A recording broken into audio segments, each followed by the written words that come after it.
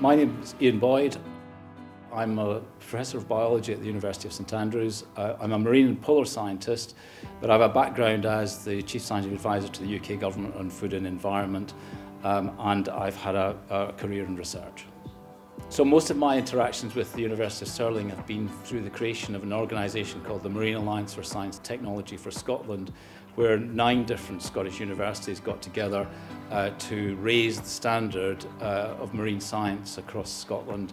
And of course Stirling is a world leader in aquaculture research, so it was very important that they were central to the organisation of that structure.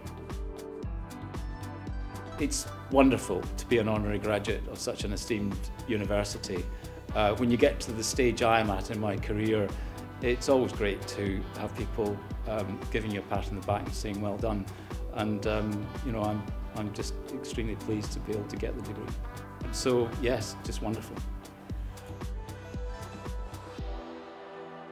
I have 3 pieces of advice for graduates. The first is to do your best, work hard, it's what my father always said.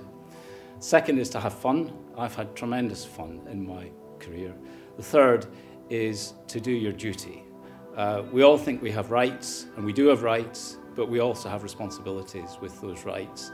And there are some huge challenges that we have in the world today, from climate change to resource consumption, and we've got to use the skills that we have and that we've learned in order to try and solve those problems.